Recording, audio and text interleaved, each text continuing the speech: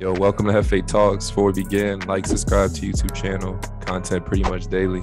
We got a special guest, Errick McCollum. How you doing, my guy? I'm doing good, man. I appreciate you having me on the show. So, where are you? You're in Spain right now? Yeah, Is we that actually have two Euro Cup games in Spain, so we're out here for about 9 days or so. well? First of all, I want to take it back. Where'd you find your passion for the game growing up in Canton, Ohio? I think most of it came from just our upbringing. Um, Mm. you pretty much had to just be involved in extracurricular activities just to keep you busy, keep you out of trouble. As a young kid, there's a lot of distractions in the inner city, so our parents thought it was best if we remained active. We'd have less time for mischief, so we just started to pick up many different sports. We played everything. And basketball was something that we just drew the closest to. I think in high school is when I finally stopped playing like football, baseball, track, all that stuff, and I focused on basketball. I think baseball was my best sport and my brother's, but we liked it. We didn't love it. So you think you could have chased a professional baseball career? Man, you a you know, bucket in like basketball. I don't know about that shit. I'm not gonna lie to you. Man, I'm looking at the highlights. I don't know, man. You Man, be I always wild. laugh about it. People always ask us that, and I just say like literally like baseball was me and my brother's best sport. Like not close. Like we were very good. But who knows? Maybe we wouldn't have worked as hard in baseball because we didn't love it. So who Yeah. knows where we would be. Yeah. Facts. What height were you your freshman year at high school? Like, what was your height? Because you said you were a late bloomer. Because Yeah, I know, freshman like year I was 5'5". you were 5'5" too. So both you guys are short to begin. Yeah, CJ was five Wow. two his freshman year. Like people don't know, but CJ's a year younger than his class. So Okay. he started school early, and my mom's intentions was just to hold him back and let him do it again. Because I think at the time maybe it was free to go to like kindergarten, and it like charged you or something for Yeah. like half day school, like for a little kid. So she was like, I'm just gonna start him in school early, and he'll probably struggle just because he's a year younger than everybody. But he didn't. He did well, and so the time came where all the AU coaches, like all the high school coaches, was like, yo, you should hold him back because my brother graduated at age 17. And he said no, he wanted to play with me because we have a 3.5 year difference. So if he got held back, he would have never been able to play with me. So I was 5'5" as a freshman. He was 5'2". My sophomore year, I grew to 5'8". His sophomore year, he was 5'6". And then my junior year, I was 5'10". His junior year, he went from 5'6" to 6 foot. Oh And then damn. yeah, so he had a huge spurt. And in my Damn. senior year, I was 6 foot from 5'10" to 6 foot. And his Mm. senior year, he was 6'2". And literally, when he signed his letter of intent, he was 6'2". I signed when I was 6 foot. By the time we went to college, we both grew 2 inches. I was 6'2" heading into college, and he was Damn. a little under 6'4" heading into college. Damn. That's crazy. Y'all high school team was straight. Y'all had Costas. That's how you say it. Mm-hmm. He was on Yeah, your high school team as well, right? I believe yeah, so. yeah. Coastal Kufis. He was a Mm. McDonald's All-American. Yeah. He was number two center in the nation behind Kevin Love, and Mm. he was highly regarded, special player, special player. So we had a really good team. We was one of the top teams in the state, Mm. and we did some damage. How was it like those early like battles, like growing up in high school? Cause I know like you had a like big influence on him. And then you were also like people notice you were also a bucket too. So a lot of people don't notice like the 82 points you had on China. I was just Mm-hmm. watching that the other day. I just watch hoops all day. That's me. But back in high school, like what was kind of like those early battles? Because it wasn't just him. Y'all had a loaded team. I know you guys were Yeah, making each other better, but like how was those early battles? Like you guys as a cohesive unit with your high school team. man, it was special just because you know everybody was always pushing each other to be better. And also on that team, we had a 6'5" 3-man, and Yeah. 6'5", 6'6". We ended up going to school together in college. His name was Nate West. Nate West, So yeah. we were pretty big. We went 7'1", uh, Mm. 6'6", 6'5", and then 6 foot. And we had a guard that was about 5'9", 5'10", but he was a good distributor. And Mm. basically, Costa kind of he was the leader. He was option one. He was a 7'1" guy in the middle. Had a Dirk Nowitzki type of skill set. And me, him, and CJ, we're always together, always working, always training. trying to improve ourselves. And it's good because a lot of times on teams, it's easy to become complacent. But like with that type of team, it was like, who can be in the gym first? Who's going to get more shots after? Like, I'm not leaving yet. He's not leaving. Like, oh, he's still in the gym. I'm going to be here too. And that was kind of just the mindset. And I think it's why us three had so much success, just because we were always not only supporting and uplifting each other, but we were competing to see who could put in the most work, who could be the hardest worker. And I think that's why you see, us thriving. I see Costa had a 12 or 13 year NBA career. I'm in my 12th season now. My brother's in his 9th. And I think that's something that just carries with you. If you have that work ethic and that spirit, even when you achieve your goals or, you become financially well, you'll still work because that's all you know. And also in high school, did you guys work out with a particular trainer? I know like I always want to notice like your like development process, because like each year in high school, like you guys are like improving. You were growing, but like your game was like, like improving each year. But like, what did you guys have a particular trainer, or y'all were just in a lab, just like trying to take each other's heads off? That's how me and my brother are. Yeah. So. It's so different nowadays. Like we never had a trainer. One, it was too expensive.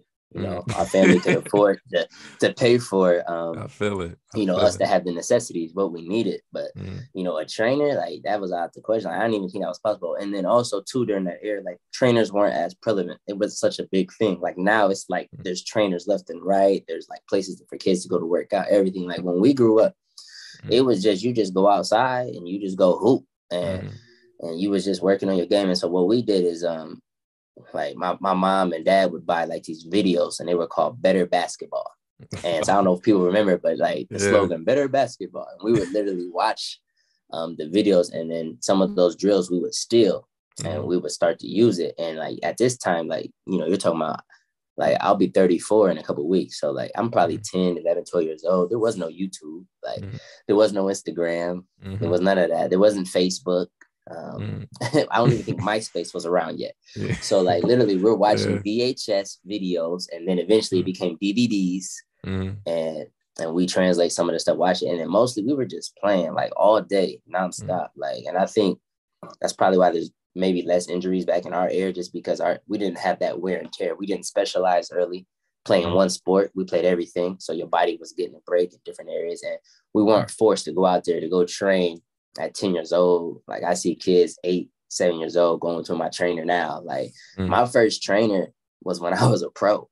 My brother's first trainer was like his maybe junior year of college. And then he only got it because like I got one my second year as a pro. So I was just like, come on, you can do it with me. So I think like we just were kids. That's why we were skinny, but we loved the game. We had fun, and no one forced us to go do anything. And when it's our choice, when it's, a child's choice to choose their life, to choose what they want to do, I think that's when you get that enjoyment from it. I think too many kids are forced to do things, early on. I think that's a different generation. So yeah, they're skilled, but they're burnt out, they're tired, and they're at high risk for injury. We was just hooping 5-on-5, just playing. And then as time started to advance, YouTube started to come around. Certain things started to come around, like when we're getting into high school years. And then we use stuff that we seen off the internet. And I'd go out there and I literally did all our training for me and my brother. And every year, I would take something and I would learn something. I would advance. And then when I went to college, I took some of those workouts and then professional. And basically, I just tweaked it to where it could be beneficial to us and our game. Because there's no point in you training on something that you can't translate to the game, or that you can't be good at it. If you're a guy who's just a shooter, you can work on stuff to improve, but your bread and butter is shooting. So you need to be working on all different types of shots. If you're a back to basket postman, yes, you can work on stuff to improve your game, but bread and butter needs to be how you get your money. You need to perfect that. Once you perfect that, you can move on. So I think that's just kind of how I did. I knew we were small, so I knew we need to be able to shoot. We need to be fast. We need to have handle. We need to be quick.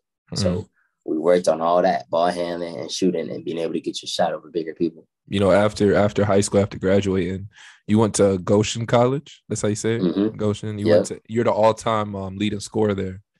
Yes. At Goshen College.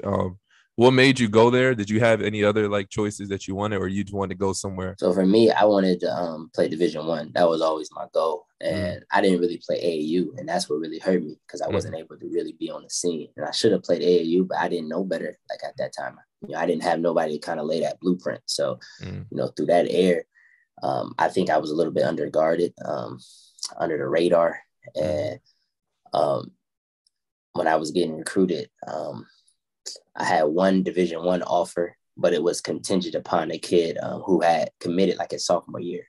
yeah. So it was Tennessee Tech. He had committed his sophomore year, but he just didn't have the ACT score. Mm, And so he had took the test 2 or 3 times and he had failed every time. And so the mm, coach was like, look, we have to honor this kid's scholarship if he passes it because he's committed to us early.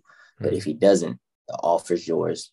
We really want you. We only have one scholarship available, mm, depending on his situation. mm. And then, at the time, this is bad, but like I'm over there like praying and hoping this kid fail. I don't even know who it is to this day. Yeah. But fast forward, he ended up passing his ACT. And Dang. I'm stuck scrambling. And so now I only have schools who want me to walk on, and I don't want a college debt. I don't want college to be on my plate or on my parents' plate. And I think it's stupid, at least for me, how I was thinking to go to a school to walk on and pay when I got Division 2 schools, NAIA schools, all these schools offer me a free education and I'll be debt free. So for me, it was a no brainer. I didn't want to do it. I wanted to go Division 1, but sometimes in life, there's a detour you got to take. You got to make the best of it. And so I was like, I'm gonna go to a school that has a good education. And Goshen College is a top 10 academic Christian institution. So that was enticing to me. They have a great job placement after graduation, and with good salaries. And it was away from home. I wanted to get away from home, away from distractions. I wanted to kind of see something else. I had been in one area my whole life. I wanted to see what else was out there. So I was walking into it with my number, Yeah. my position. It was my spot to lose. And like I was like Yeah. the most highly regarded recruit they ever had. So like I go from always being under the radar to like now I guess I'm a big fish in a small pond.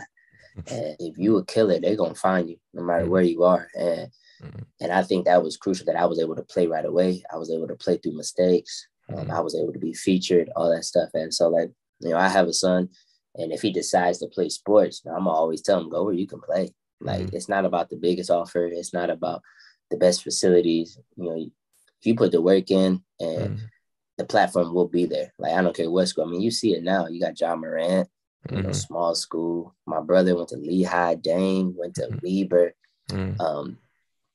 Paul George was at Fresno. Like so many guys, Steph Davidson. Like if you're good enough and you put the work in, you dominate, they will find you. How'd you feel like your senior year when it was your final year in college? And because you had a dominant like career, like I think did you score like 2,000 total points? I think or something like that. A little under 2,800. A little over like I humbled it. You see what I'm saying? So you were wilding out there, but like how was it that final year where you like, damn, like and did you ever consider transferring because you had numbers to go? Yeah. If you wanted to go D1, you could. But when I was looking at it, I was like, I mean, you stay 4 years there, you have to like it. You know what I'm saying? Especially when you can go D1. So like, what made you want to do that? So for me, I like the people. I had a really good team. I still to this day, I got some lifelong friends in there. I mean, you know how it is when you go to college, like you develop these bonds. You're living with these guys, you're getting to know them in and out. And there's some of them I can depend on to this day. And so I started to really love the people. And the first and foremost, number one reason I go to college is to get a degree. And that was number one for me. Like I was like one of the first people in my family to graduate to get a degree. Sometimes when you transfer, sometimes all your credits don't transfer over. Sometimes you got to worry about fit, all those things. And back in that era, if you transfer, you had to sit out a year.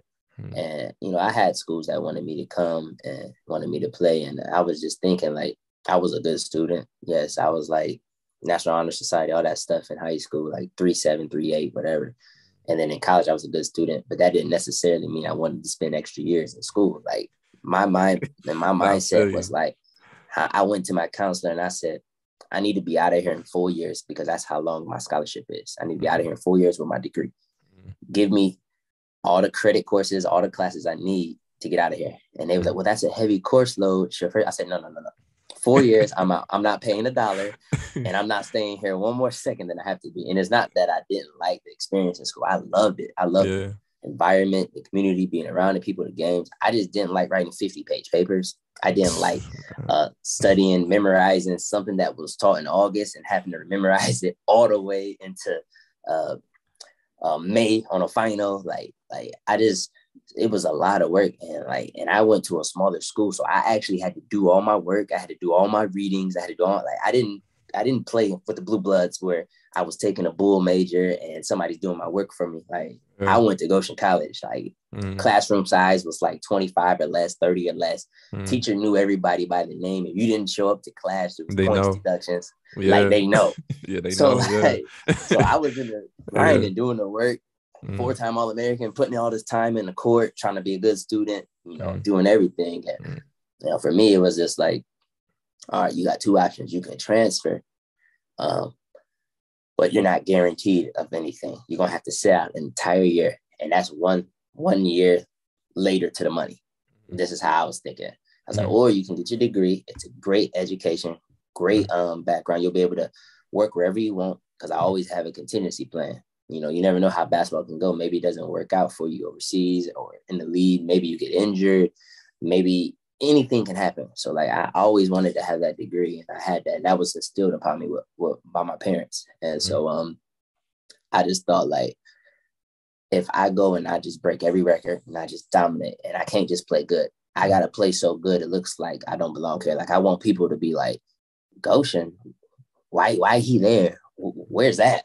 And I thought I'm about to put the school on the map. I'm gonna let the school be known, and if I'm good enough, they will find me. And that was kind of my mindset as a freshman. And then my senior year, that was kind of my mindset. Yo, this is it. Put everything into it. You either gonna have a good job working a 9-to-5 with your business degree, or you're gonna be bouncing this ball for a living. But we're gonna find out. We're gonna put everything into it, and we're gonna see. And that's kind of just my mindset, how it went. I didn't think I was guaranteed to be pro. There was barely any pros coming from the NAI Division II. So I was taught to be realistic, but to set your goals and your dreams and to be ready for any scenario. Did you track your brother through college as well? Because he was you were in college and then he went to Lehigh, right? So you guys kind of went 2 different directions. Yeah. Did you track him all through? Because I remember I watched the Duke game, because I think that's when he got on the map. That Duke game, he had 30. So I remember that game vividly. Me and my brother watched that game together. We heard about him, and then we was like, yo, we got to see this game. If he liked that, we go see what's popping. Then on Duke, he just went crazy. He just went crazy. And NC, Duke, North Carolina, NC is diehard, with Duke, UNC. I'm currently at State. I'm a junior right now. They're diehard fans, but what he did to Duke was so disrespectful. Oh yeah, he cooked them. He cooked Duke. I know he leaned on you a lot all through college. What was kind of those convos it was important. So and the thing that was nice is that when I went to college, they let me go home every summer, because that was a big thing for me. I was I need to be there for my brother. He's 3.5 years younger than me. I need to be, a good influence on him. I need to make sure he's not around the wrong people, and I need to, make sure he's getting his work in. So they let me go home because they knew my professionalism. They knew how I worked, how I trained. It wasn't a big deal. I took a May term class, which was just something to give me extra credits, to kind of push me to where I was trying to go. But in summertime, I wasn't on campus working out. I was at home working out, and I was with my brother. And so I was just basically hoping to, everything that I might have did wrong or everything I didn't do right, I wanted to make sure he didn't make those same mistakes. So he played AAU. He was, whatever they said I didn't have, we were working on that. And they said, for me, they just said that I had a Division I game, but I didn't have a Division I body. They said, you're a Division I player, but we don't know if you can handle the physicality. So we was working on everything with him to kind of make sure that, he was there to have those things. And I know that, some things, your body type is your body type. You can put some work in, but everybody can't be LeBron James' body, or it's just how it is. That's right. And so, but I made sure that he understood things, and it was good because I had a younger brother. There were certain things that maybe if I was by myself, I might have protected him, but I didn't do, because I knew whatever I did, he would follow. I knew if I made a decision to do drugs or alcohol, I knew he would, because he looked up to me. I knew if I played video games more than I worked out. I knew he would do that. And so like constantly understanding that I was basically the person who set the tone. And so whatever I did, that would be the norm. If I worked out in the morning before school started at 8, we in the gym working out 6:30, shower at the school. Like for him, that was normal. That's all he's seen. You know what I'm saying? And so carried on. In college, I was a senior, or I was a junior, and he was a senior in high school. I was a junior in college. And so like I'm going back, checking on him, making sure he's good, everything. And then my senior year, it was his freshman year, I think, freshman year of college. Yeah. And that's when he was, starting to merge into the scene. He was an All-American as a freshman. He was conference player of the year. They made it to the tournament. He dropped 26 on Kansas. And so like they got popped, but like you started to see like he was legit.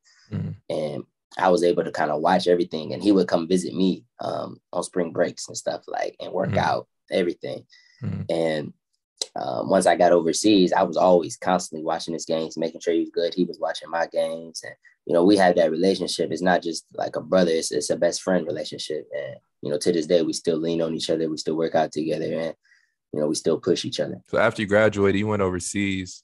How did you get that first overseas contract? I know you had the hire agency, obviously, but like, how did that whole process go? After the college season ended, I was All-American first team. I was like one of the top scorers in the country. Like, I don't know. I don't know. Maybe I was second, third, fourth. I don't know, but I was up there. I'm wondering like, what's next? Like, what am I supposed to do now? And I want to play overseas, but I have no idea how to get there, how to go about that. Like, so for like a week, I didn't hear anything. And I was doing an internship because it was required for graduation. And just a couple of days a week. And they offered me a job, and it was a steady job, working in a human resource department under the human resource president. Basically, it was like a nursing home. And I was in charge of like tallying payrolls, insurances, health stuff. Like when people call off work, they got to go through me. Like basically, I was a lot of spreadsheets, Excel stuff, running through everything. And they had offered me like good job. I was 22 years old. They offered me like making like $50K a year in Indiana, low cost of living. Like, so I didn't know what was next. I was like, I guess I'm gonna be working. And then like 2 weeks after the season finally ended, after like not hearing nothing, it was like a plethora of agents that started reaching out to me, my coaches. And then I had to go through that process. And that's when I decided on my agent. And I chose right. I've had the same agent since I first came out. We've been 12 years strong. And, he had seen me just because my senior year, I had made ESPN top 10. And somebody tried to take a charge on me, and I just jumped over and dunked on him. I think I seen that. And it was all over ESPN. And I see. I will find that clip, but I definitely seen that. I will find that clip at it. My agent seen it. At the time, he was just, I don't know who he was. He didn't know who I was. But he was going through, and he was like, man, who's this guy? And he said he just happened to be, he said he seen athleticism. So he clicked on my name, searched me, and he said my statistics were just insane. He was like, this guy has to be able to play like these numbers. He's like, I've never seen him play, but he has to be able to play. Then he found out that he was a Bucknell guy. And he graduated from Bucknell. He hooped at Bucknell. And at this time, CJ had just finished his freshman year. And he was like, maybe he got to be able to hoop. His brother was good. His numbers are crazy. I don't really know the level of D2 and AIA, but like anybody who averaging like 26, 27 points a game, they got to be pretty good. And then he seemed like, and he was trying to put the pieces together. And then after talking with him, I got a good vibe with him. He was honest with me. He answered my questions. He set the realistic expectations. Then I was like, okay, now this is a route I'm gonna go. I chose him, and all the teams loved my film. Like he seen my film. All the teams, they was like, yo, this kid can play. The problem is, how do you evaluate a kid that averages 26 or 27 points a game at Goshen College, and then a kid at, let's say, North Carolina, Duke, or Ohio State, who averages 8 to 10 points a game? You know what I'm saying? Like, and I think it was very difficult for those schools. Like, dang, is this kid at Michigan State who averaged 11 nice?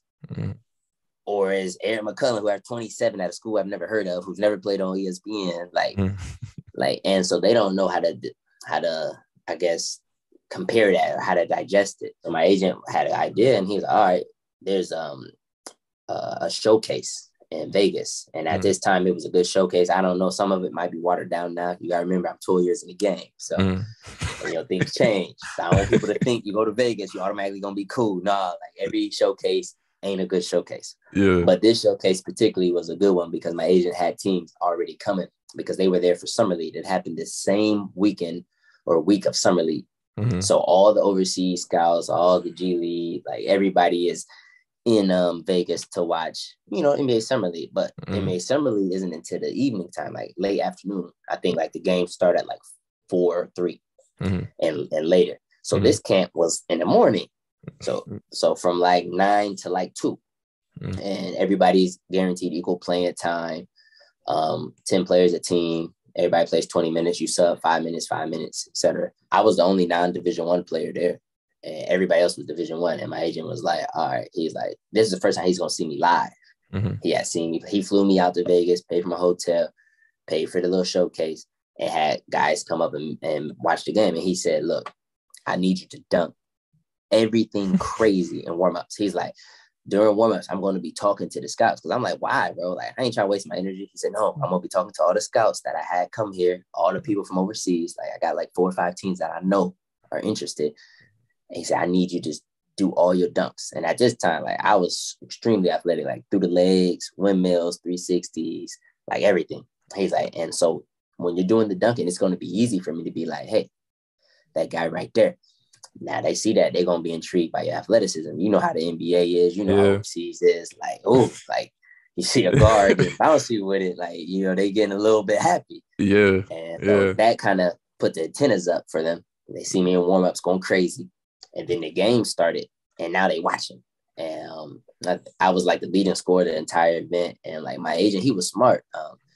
He basically on all the clips, he clip it, and the person guarding me, he would tag their name, tag their school, Division I. Oh, that's a smart, okay. So now it's like, is Errick good enough to play D1? I don't know. Or Errick good enough to play at overseas? I don't know. You tell me. This guy went to such and such school in the Big Ten, Division I. Boom, here's his stats. Let's watch the game. Boom. So they're getting the clips, they're getting the highlights, they're seeing that stuff. And so now that just basically legitimized me as a guy who didn't just tear up smaller, lower level competition. He went to a showcase, which this is the best of the best, and towed him up too. And so there was like maybe 4 or 5 games. And like, I think my first game, I had like 27 and 20 minutes. And then I had like 25 and 20. Like, I was just like, I was locked in, I was focused, and I had a lot to prove. And from there, that propelled me to a job in Israel in the first league. And once again, I was the only non-Division I player at the playing in first league. So how was your experience there playing in Israel? I know that league. That league's good. The league, the Israel league is no joke. Like, people don't. That league is good, man. I recommend all young players. If you're starting your career out, it's a perfect place to go because it's an up-tempo league. It's fast-paced. They rely heavily on foreigners, on Americans, and everybody speaks English. It's like living in Miami. Food is awesome. Israeli people are great. Like, I really enjoyed it there. Like, it was I think it's the best place I've ever played in. Like, off the court, like living, everything. And it's a place where as a young player, you can go and show yourself and not have an extreme culture shock off the court or like a culture shock on the court, because a lot of countries have different styles of play, different tempos, different strategies. But this is a place that's about as Americanized as it gets when it comes to basketball on the court. Up tempo, free flowing, isolation, all those type of things. And, I just really loved it. Things didn't go right the first year on the court for me, just because, like, I was the youngest, I was the lowest paid, and I didn't really have that rep. And so I don't feel like I was given, fair opportunity minutes-wise. And when I did get the minutes, I did something with it. But this is like the growing pains of Europe. Young players sometimes don't get an opportunity early. And I think it just made me more hungry, made me work even harder. It's a game as you play overseas, even guys in the NBA. My brother didn't play his first 2 years in the NBA. Was he good enough to play? Of course. You don't just wake up one day and now you're a max player. You're a guy who's made 100 million. Like, you've been that guy. You just didn't get an opportunity. Like, and that was kind of the situation for me as well. So were you able to go to his because he was a lottery pick, right? He was the first round 10th pick in 2013, I believe. 2013. Because he's turning CJ should be 30 now. Yep. I think he's Yeah. 30. Yeah. So Yeah. You that's 20. good, man. You good. You Yeah. know your stuff. Yeah. Did you go to that draft night when he was drafted? Yeah. I actually How went, was that? man. Oh, it was incredible. Like it was one of the happiest moments of my life. So like Mm, a lot of time people try to pin you against your brother or they think civil rivalry, but like the way me and my brother operate is what's mine is yours. What's mm, yours is mine. Like people understand like whatever he needed, you know, he had it. I got it for him. Like or my parents got it for him. You know, he in college, he called me. I'm already pro. I got a little bit of money. He like, I need this, I need that. Here, it's yours. You know, mm, like we're such a close knit family that you know each person's individual success becomes our success. Like that's how we are. We happy because you not only represent yourself, the hard work you put in, but you mm. put in the family in a good light. You know, you represent everything well. Like and you know, just to see everything he had to overcome. You know, knowing he took a similar path as me, seeing all the obstacles he faced. You know, to see that moment, a kid from Canton, Ohio, Mm. you know, who had no stars, who had barely any offers, you know, who everybody, no one thought we would play professional. Like no one thought we would become, you know, who we are now. Like to see that, you know, come to fruition, like it was extremely special and humbling. And it just shows you, you know, the blessings from God. If you put the work in, you know, he will reward you. What was some of the growing pains he experienced? You had your fair share. I think it's kind of cool. Like you had your growing pains, you know, early on. What was some growing pains he experienced in the league? That because I'm sure you Man, guys spoke about that. yeah, in the lead, it was crazy. You Mm, know, you 10th pick in the draft. You know, you just coming off a broken foot. Like he was having an incredible year, and he still got drafted 10th after missing 60% of the season. And so he comes in, he looks great, and training camp he's playing great. Minutes are there in the preseason, and then he breaks his foot, and it's like, dang, like he, you know, he's stressed. This is the second time he's broke his foot. Um, you know, he was just starting to get in the rotation and kind of taken away. And so he has to build that back up. And, you know, in the NBA, when you're a young player and you're on the team that's in win now mode, and at this time, Portland had Nick Batum, Robert Lopez, LaMarcus Aldridge, Dane, Wes Matthews, you know, all extremely talented players. They were always a playoff team. They're not going to slow down and wait for you. So, you know, you miss that time, you come back in, it's hard to get back in the mix, regardless of your talent or your lottery. Like they flowing.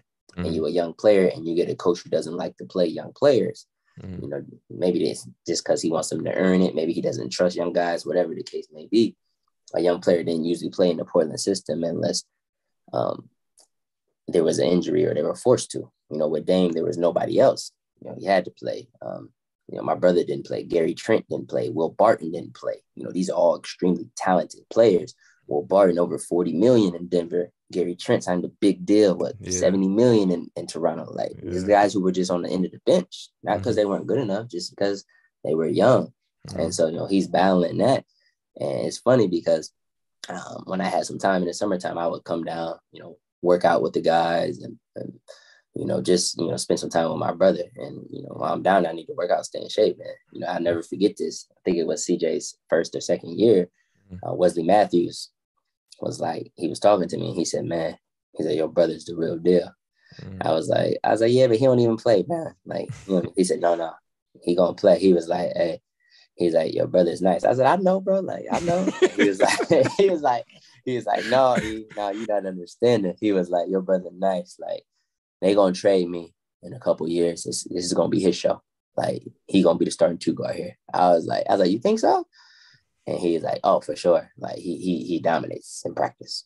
Like, and this is my brother's like first and second year. He's like, yo, he dominates. He's special. He has it. He was like, I'll be out of here in probably 2 years, 3 years, and it's gonna be your brothers. And the fact that, like, you know, he still was willing trying to help my brother. He was still, you know, telling me that, you know, knowing I'm gonna tell my brother just to kind of encourage him when he's going through his growing pains. You know, just showed the type of person he was. You know, he was just a good dude, and you know, he definitely looked out for my brother. I got love for Wes Matthews, you know, good brother. That's And tough. when you older and you mature, you didn't made your bread. You Mm-hmm, didn't see how the game go. You didn't took somebody's spot when you was a young, you know, Thundercat. You was coming out there. You didn't took somebody's spot. Like, yeah, no matter who you are, eventually your time comes. Unless you like KD or Brian, like yeah. It's gonna come. eventually it's gonna come. Yeah. So after Israel, you went to Greece, right? I believe, Yeah. right after I Israel. played How 2 years Israel, and then I went to Greece. you And went to for Greece? me, Yeah. that was awesome. I loved Greece. It was kind of my coming out party, Mm, just because I had played, solid in Israel, but mm, like Greece was such a respected league. They had 2 EuroLeague teams. They have that prestige, and it's a league that's known for a tactic. It's more half court. mm, You got to be, dealing with the physicality, all the things that make it tough. Whereas mm. Israel was the exact opposite. It's up tempo. It's free flowing. Like Yeah. it's open gym like. And Mm. so, I went there and I think I was the third leading scorer in the league, and I kind of really made a name for myself and started to earn a lot of respect. And, before you have it, I was, regarded as, a legit EuroLeague level type of guard. Did you go? You went to China right after that? Like after I Greece, you did. went to I did China? another year in Greece. Yeah. And then after that year in Greece, I was a leading scorer in Greece, leading scorer in the Euro Cup, MVP of the Greek League. And Yeah. from there, I went to China. Yeah. And then that's where you had the 82-point game. I heard you got I read something that said you got an NBA offer out of that and you refused to take it. Why the hell did Yeah. you refuse to take it? At the time, the Hawks had offered me. Yeah. And the problem was Jeff Teague had just signed $50 million. They just drafted Dennis Schroeder. Mm. He was early first round or like maybe mid first round or something. Mm. And then they wanted me to be the third point guard. And so they said that your role, would be you would play after them. You wouldn't really get many minutes. It'd be a lot of DNPs. If one of them got hurt, you'd be thrust into the lineup. But, there wasn't a lot of minutes for you at this time. At this time, I think I was 25 or 26 years old. And so you're talking about 8 to 9 years ago. And I was like, man, what? And then also the minimum at that time in the NBA was $469,000 Before which taxes. is before taxes. So like Okay. people always think like NBA players make all this money. At that point, that's a really good doctor. That's a solid lawyer. So 469,000, if you're in a state with, let's say, 50% tax, that 400, shrinks into about 240-ish. And then you got to pay your agent 4% of that 469%. So like, in China, I had a 7-figure offer. And so I'm like, hold up. You want me to take $250,000 or less to sit on the bench, to not play, to watch, and to hope somebody get hurt? Or I didn't already built up my whole career in Europe and China. Like I have a name, they pay me accordingly. They pay my agent fees, all types of stuff. So you asking me to take 4 times the salary pay cut for no opportunity to play. How can I show that I'm an NBA player? How can I show that I deserve a contract next year if I don't play? Who gonna sign me if I'm third point guard and I don't play? Who gonna sign me? Like, what do they have to watch? And so I decided like that wasn't the best move for my career, not only financially, but playing wise. Like I can give up money. Money isn't everything, but I need an opportunity to play. I'm 25, 26 years old. Like playing is how you improve. I don't even need a lot of minutes, like 12, 15 minutes a night. I can make that work. You know what I'm saying? I can get busy with that. But that wasn't the opportunity. So I declined the offer. Did you negotiate with them? Like, yo, is there any negotiation with those type of offers? Or is like, yo, this is what it is, like, you don't take it on if to you the don't next take one? it, they moving on to the next. Because as the third point guard, you don't hold that like that bargaining tool. You're third point guard. You know what I'm saying? Like you really ain't gonna play unless in case of emergency. And if you out there, that means like a key player is hurt. Yeah. And so like, and that's kind of how it really rolls. Third point guard don't play.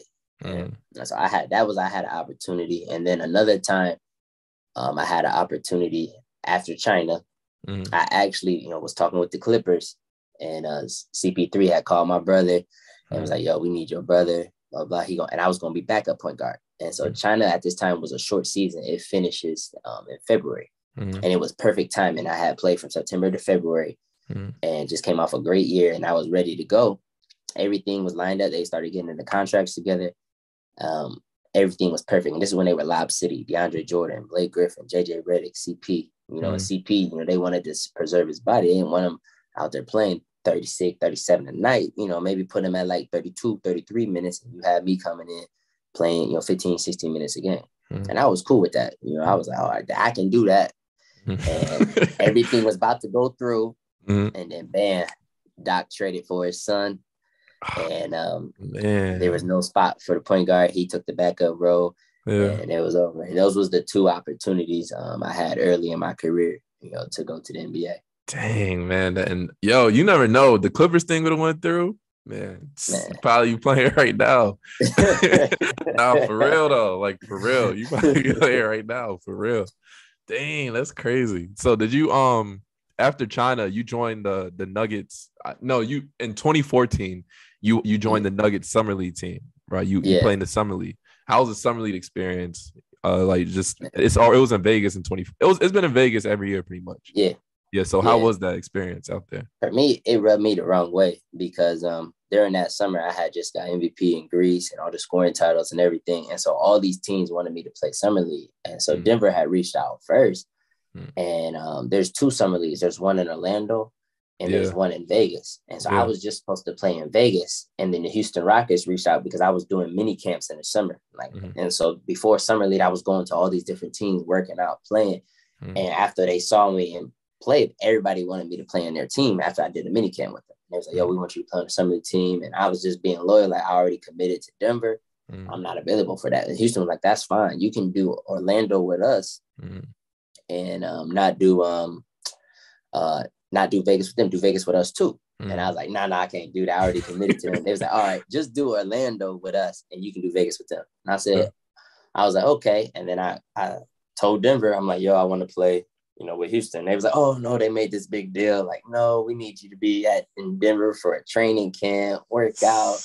We want you to get in the flow. You're going to be playing 20 minutes a night, blah, blah, blah. But really, they just needed, people.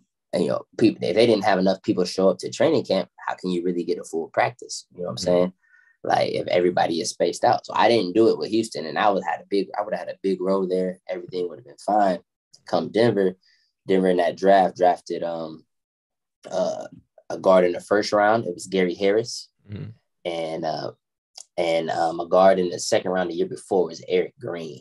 And so they were playing like 30, 38, 40 minutes a game because they were on the roster, rightfully so. But the thing is, if you knew you wasn't going to use me, like I could. Why you pick me up? Yeah. Why you pick me up? Why you lied to me? Just say like, yo, we got these guys on the roster. We gonna play them till the wheels fall off because we already under contract with them.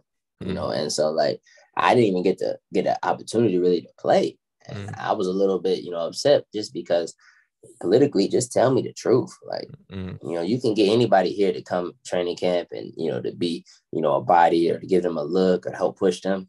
But like, don't tell me that. Like, I had other opportunities that I could have taken advantage of. So like after that, I was done with some of the political part. I'm done. If you want me, I know what I do. I play overseas. I kill every year. If you want me, I'm here. I'm not doing none of that. Like after that, I said, I'm not doing no workouts. I'm not doing no summer leagues. I'm not doing none of that. Like if you want me, you know what I do. It's there. And that was just my mindset because I was making a good living overseas. I was happy.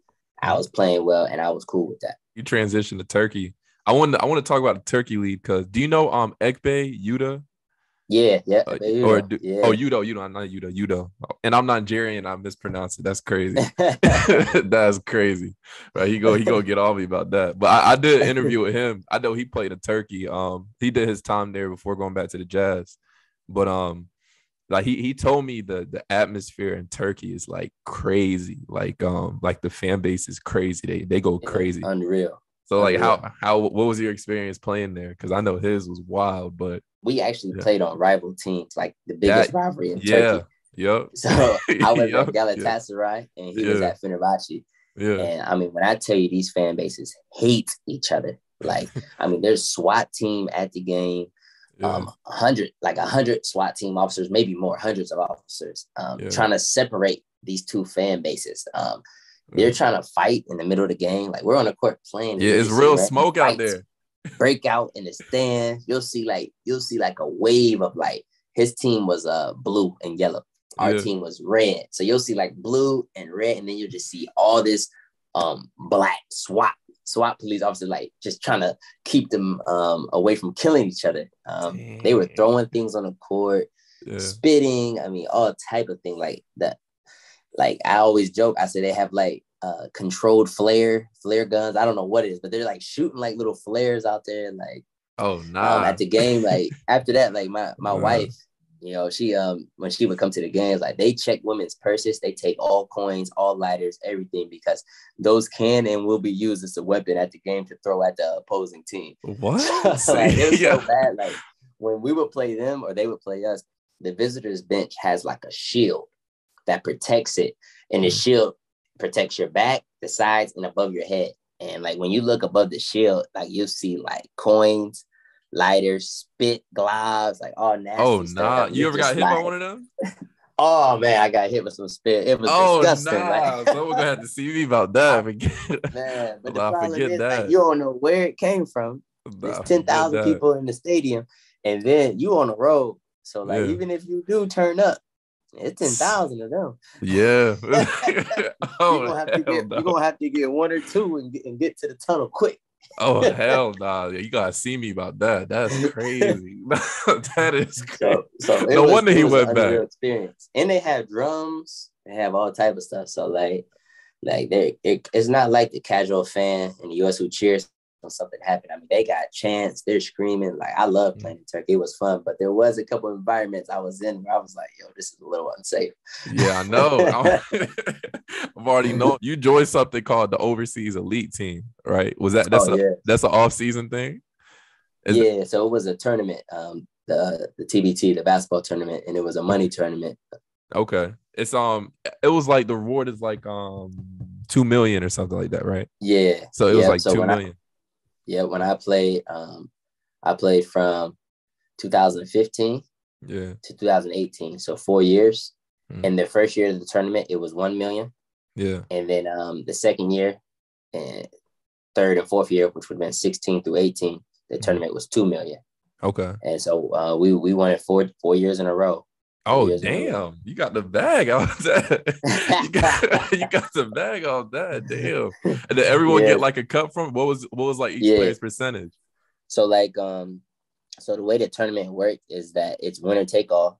If you lose, you're out. If you win, you advance. And so it's just like NCAA tournament format. It's open to everyone. Yeah. But you have to get voted in. Like you have to get a certain amount of fan votes to get in. It's just high stakes. You know, it's on ESPN, on ESPN2. Mm-hmm. You know, everybody is, locked in, engaged, and, how the split went for, we just did even cuts. Mm-hmm. And so like, I think we had maybe like nine, I think we had 10 players, and then a GM and a coach. And I think the first year our take was maybe like 100K, 107K or so. And then I think the second year the take was, and mind you, I think we went 7-0. Mm-hmm. And the second year the take was like 150K because it increased. And then the third year was like 175K. And the last year was like maybe 200K. And it was cool because it was just like, for us, it was summertime. You know, it was like, we like playing, we enjoyed playing. It was fun. And it was an opportunity for family who don't necessarily get to see us play consistently just because we're overseas, we're abroad, like it's a far trip, travel, time difference, everything. This was a chance for them to get to see us play. I know you're busy. I always ask 5 questions. When I ended off, who are your top 5 current artists right now, like in your book? My favorite artist is J. Cole. J. Cole, hands down? For sure. Next, Drake. Like Drake. Like you can't not like Drake. He's versatile with it. I like Future. I like Gunna. Yeah, his album hard, yo. Yeah. His new album hard, yeah. His new album go crazy. I was gonna say who's the best player you ever defended, but I saw like you were in New York training with Berkeley, right? Yeah. Not too long ago. Like I saw like you and your brother going at it. But who's probably the best player you ever defended? Like ever. It could be overseas, it could be someone you train with. Be LeBron. Just because he from Cleveland, or he from Akron actually. But you played with LeBron. We was playing in a pro-am in Cleveland. So Brian from Akron and I'm from Canton, and like I'm cool with Romeo, Travis. Romeo played with Brian in high school, and so there was a pro-am in Cleveland. And when I was younger, like 23, 24, we used to all play in a pro-am, and we were just running. Romeo played 14 years overseas. Drew Joyce, who was the point guard, He played, I think, 12 years overseas, and then myself and Brown. I mean, we had a nasty squad, and then when CJ was in town, he would play too. And so, that's obviously, tough. we won the championship and stuff. So. Of course, CJ, Brown, and you. What? Man, that could win an NBA championship. That's crazy. So we was stacked. So he the best I play against overseas. The best player I ever played against is Mike Beasley. I mean, him and Luka Doncic. I played against Luka Doncic when he was 19. He was at Real Madrid. Man, he was special then. He's special now. Nothing's changed. Like how he doing the lead is, kind of similar to how he dominated overseas as well. Mike Beasley, boy, that boy cold. Like his talent-wise, Mike Beasley is up there. He's different. Yeah, for sure. When was that pro-am? How old? So was CJ still in college when that happened, or high school? Yeah, so CJ was still in college. Okay. So, so you've been knowing Brown in a way then. Yeah, I mean, when you play, overseas and stuff, or you do something professionally in your field, people know each other. Like I didn't really know that he knew who he was really until we met through like a mutual friend. Oh, okay. So that's tough. I guess whenever our cities are small, like Canton, Akron, where Brown's from, he's from 20 minutes from where I'm from. Mm-hmm. And so the basketball world is so small. You might not know someone, but you know of them. And then eventually you do cross paths. And, and I did, he, good dude, man, good dude. He does a lot for the community, for the city. He impacts the world. Like he's so much more than just, basketball, even though he's one of the best ever to play, as a person, just what he's doing, what he's accomplished. It's special. How long you been training with Berkeley? And why? So my brother trains with him very often. And so in the off season, my brother's in New York a lot. He loves New York. At the time, his wife was at Columbia. Mm-hmm. And so in the off season, he would always spend all his time there. Mm-hmm. And he always used Berkeley then, and he likes Berkeley. And when I would go visit him, just because I wanted to see him, see his wife, and hang out with them, I got some work in too. He has a big clientele.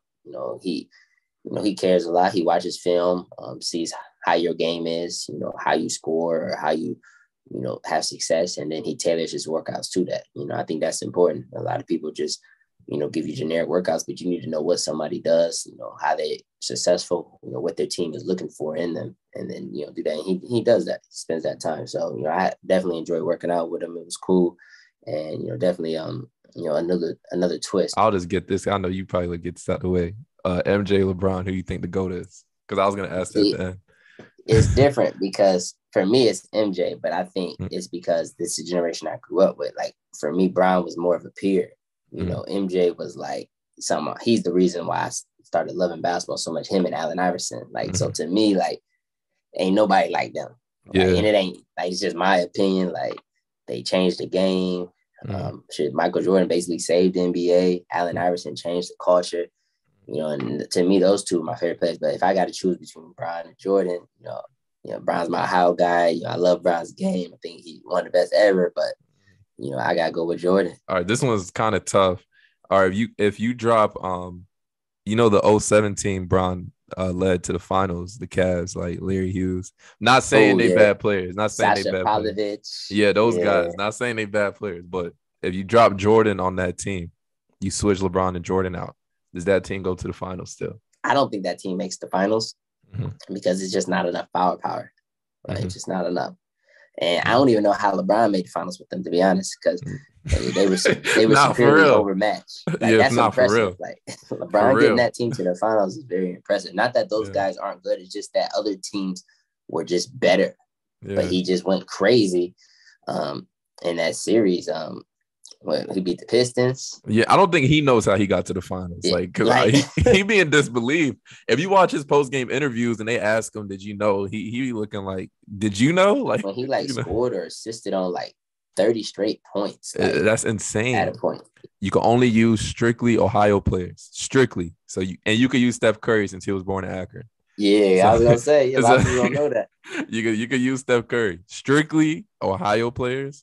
What starting five are you taking to play the 96 Bulls? Only Ohio. No, only Ohio. No other state. Only Ohio. Gotta go Steph Curry. Okay. CJ at the 2. Okay. CJ at the 2 or Steph at the 2? CJ at the 2. CJ at the 2. And then okay. LeBron. LeBron. Okay. Ooh, and this one gets tricky. We need some size, huh? There's We a need lot of some talent size. at Ohio, man. Yeah, but we need size now. I got to Yeah. give us, for the 96 Bulls, you talking about Luke Longley, I got to give a big fella in there. Costa Kufis. Got to have a Okay. body in there, match the size, give Luke Okay. Longley some problems, get us some boards. Okay.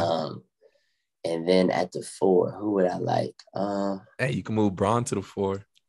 I could move Brown to the 4. Maybe I just move Brown to the 4 and then maybe go Michael Redd. Oh, yeah. Facts. Go. Hey, I don't think the Bulls, I don't know if they could defend the shooting that well. So we're going to go Steph, so. CJ, Michael Redd, Brian, and Costa. That's a pretty good lineup. That's not. Well, man, I know you got to go, man. I will let you go. This is a great interview, man. Y'all like, subscribe to YouTube channel. Appreciate you coming on. Appreciate you having me, brother. No problem.